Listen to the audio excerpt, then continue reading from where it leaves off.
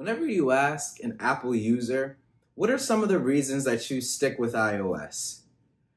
I'm going to say the top two things that you hear: iMessage, thank God we finally have RCS, Airdrop. Now, if you're an Android user, full-time or part-time like me, you haven't had access to Airdrop. Well, I think I finally found a solution that is just as seamless and just as fast as Airdrop. And today, I'm going to show you guys how to set up and use Samsung Flow. Welcome to Ike's Tech Talk. If this is your first time stopping by the channel, thank you so much for being here. And while you're here, don't forget to hit that like and subscribe button down below. And without further ado, let's get started. To get things started, you're going to go to the Microsoft Store, click the search box at the top, and we're going to type in Samsung Flow, or just Flow for short. As you see, it's the first option here. We'll go ahead and click that. Now this is going to take us to the Samsung Flow splash page where you'll see Get, where I see Install. Click Get, then click Install. And while that's loading, we'll go ahead and switch over to the smartphone. Next, on our phone, we're going to head to the Play Store. Then we're going to go ahead and search for Samsung Flow the same way we did on our PC. You see I have it here. We're going to go ahead and click Install. And we're going to wait for the installation process to finish.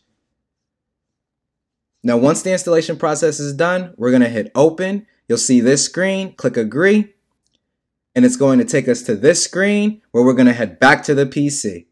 Now, back on the PC, we're going to click launch, close out of the Windows Store, and then we'll proceed with our Samsung Flow window. Now we're going to hit start to begin the process. And as you can see here, it's going to bring up all the devices we can use, my Z Fold 2 and my S21 Ultra. I'm obviously going to click the S21 Ultra. You can choose Wi-Fi or Bluetooth. I personally always choose Wi-Fi.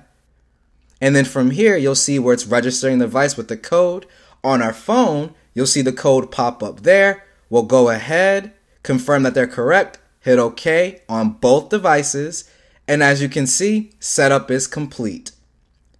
Now, coming from this screen on your phone, you're going to have multiple permissions that we have to go ahead and allow Samsung Flow, so that way you can get all the functionality that it has to offer. This does include notification access, so we'll allow that and head back. Now that we have it all set up, I'm going to go ahead and show you guys how it works and how to get media to switch between devices. So first, we're going to head into the gallery where I recorded a 12-minute video just for the sake of demonstration on how this works. This video is in 4K 30. Now, it's a black background, so obviously you guys can't see anything in high resolution. But we're going to click share, and you can see right on the right Samsung Flow. However, I have it pinned. On your end, you may not, so you're going to want to scroll down just a bit further, and you should see Samsung Flow. Now, once you see that, you're going to click that, and you'll see one file added to transfer list. As you can see on the PC, the process has already begun as far as the file transfer. It's extremely fast. It's extremely seamless. And once the file actually finishes downloading here in just a few seconds, there you go. You can double click the file, and it'll bring up the content that you sent over in all full resolution with no issues. So that's Samsung Flow, guys. Now don't forget, leave a comment down below and let me know. Have you ever heard of Samsung Flow? And after this video, do you plan to go and try it out for yourself? Thanks so much again for watching. Have a great day. Stay safe, ladies and gentlemen.